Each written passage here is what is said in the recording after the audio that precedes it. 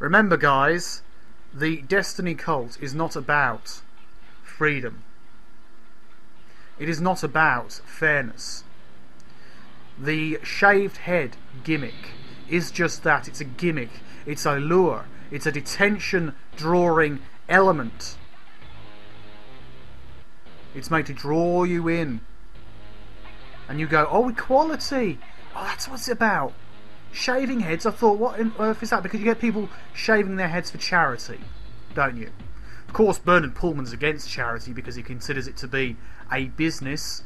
Whereas his business, Destiny, oh, that's not a business, that's a development and awareness and progression group, an activist group, or a new age movement. It's a business, Bernard. You use the head shaving to draw people in, to get people to come to your belief system, to your cult. And, you know, I've got to say, well done, in a way. Well done for pulling the wool over so many people's eyes. We're talking over 1,000 people who are members. That doesn't sound like much, but imagine all these people involved on some level, you know, reading material, forums. Not all of them are fully active or active all at the same time. There's around about 100 or so who are active on YouTube, regularly making videos, like LL Craver, Spam Am.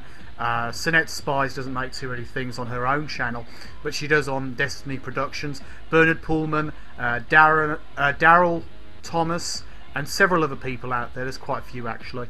And these people are spreading their word, spamming the internet with their message and their shaved heads, trying to make out a shaved head solves the world's problems, or very least draws enough people to the problems to sort it out.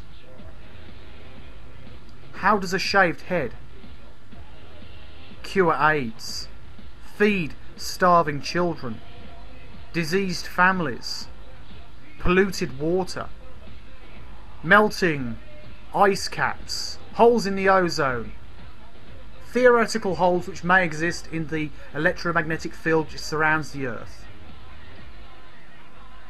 How does it affect those things? All it does is add less to the pollution being put in the water supply. Because of shampoo. Shampoo goes into the water and it may, you know, kill certain types of life, or have an effect which it does. So that's the only good it does. But these people who are doing this, how are they destroying the planet? Computers. They're all on their computers, or reading the material, or going over different aspects of Destiny and other beliefs, getting people interested, involved. But a lot of people get turned off by the new age stuff in Destiny, by the way, as you might imagine.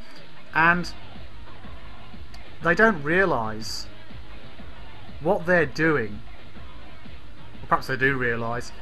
They're destroying the planet by using up all that power, all that electricity being burnt. The power has to come from somewhere. It's not all from solar panels or wind farms, is it? No. A lot of it's going to be from traditional fossil fuels. You know, gas and coal and, you know, whatever, being burnt. And after that, probably nuclear. So you're getting nuclear power, which we know has an effect because the material afterwards has to be sealed in concrete. And it, you know, it's still radioactive for thousands of years afterwards, if not longer. And of course the fossil fuels, all that CO2 going into the atmosphere, keeping global warming going. But then again, I suppose it's a trade-off they make for getting their voice heard. You know, make a lot of attention by getting your head shaved, and then don't worry about the electrical problem because everyone else is using loads of power anyway. It's hypocritical. And it's just made to draw people in to follow Destiny.